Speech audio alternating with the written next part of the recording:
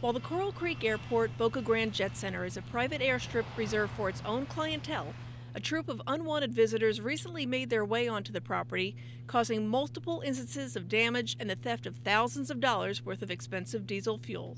They stole a pump off our fuel tank, and we think they used that pump to pump fuel from vehicles, which is, which was the biggest part of the theft.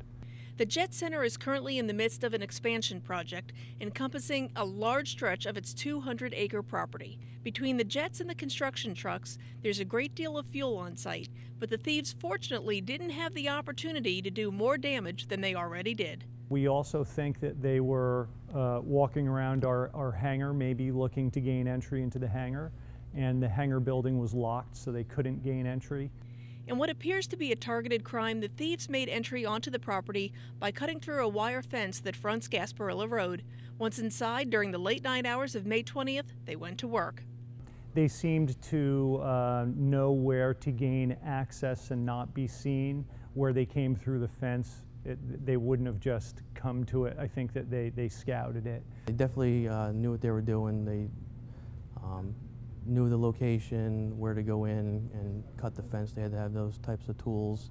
This type of crime very rarely happens in Charlotte County, and the owners are so determined to find out who's responsible that they're offering up a $10,000 reward for the arrest of the persons or persons responsible. We're serious about apprehending these guys. We don't want it to happen again.